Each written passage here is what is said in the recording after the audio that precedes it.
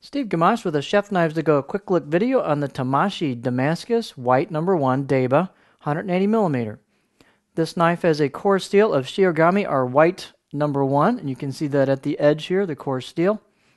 The construction is Damascus cladding, a reactive cladding over the top of that White #1. This is a beautifully done Damascus cladding. This is just a top-notch fit and finish knife, beautifully executed knife.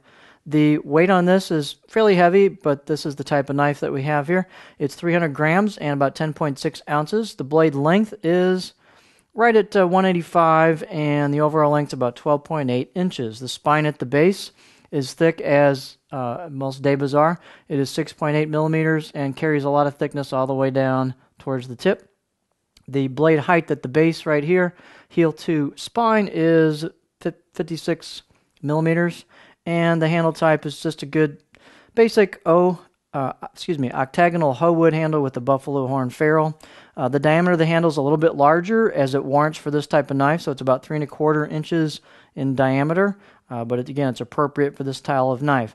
The fit and finish on this knife is absolutely superb, rounded, very well polished areas here at the heel, choil area, and also the spine. Really nice Damascus cladding job on this knife.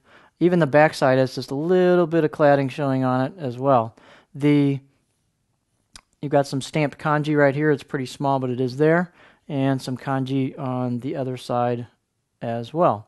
The balance point on this is going to be pretty far forward because of the type of blade it is, right about there. It's a very comfortable blade in the hand. Just a gorgeous fit and finish on this. And this is a nice offering from Mark. This is the Tamashii Damascus White #1 Deba 180 millimeter.